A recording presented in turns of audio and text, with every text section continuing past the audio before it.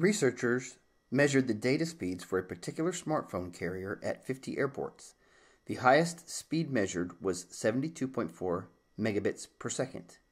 The complete list of 50 data speeds has a mean of x bar equal to 18.34 megabits per second and a standard deviation of s equal to 19.58 megabits per second.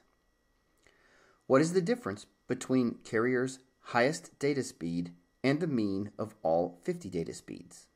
We should begin by identifying the measures that we are given in the problem. We are told that the maximum value is 72.4. We are told that the mean is 18.34.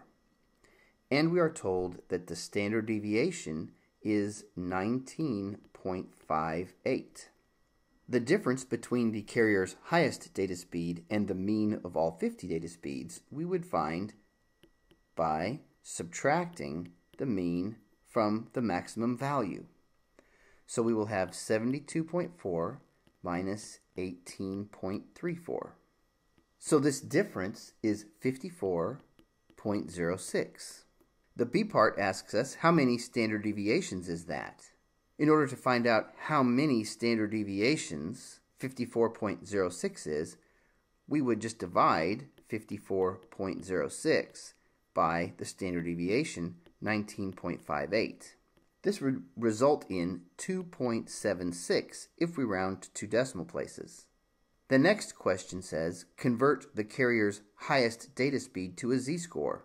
The z-score is the number of standard deviations that a data value lies away from the mean.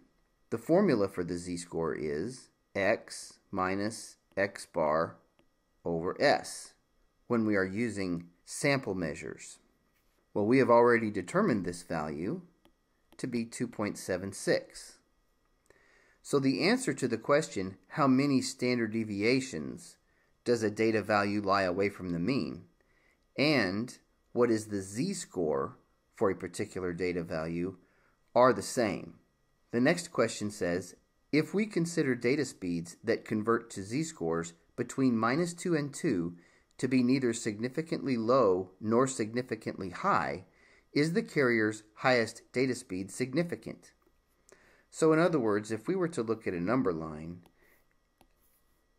and say that any z-score between -2 or 2 is not significantly low nor significantly high, then anything outside of that interval, like our z-score of 2.76, would be significantly high.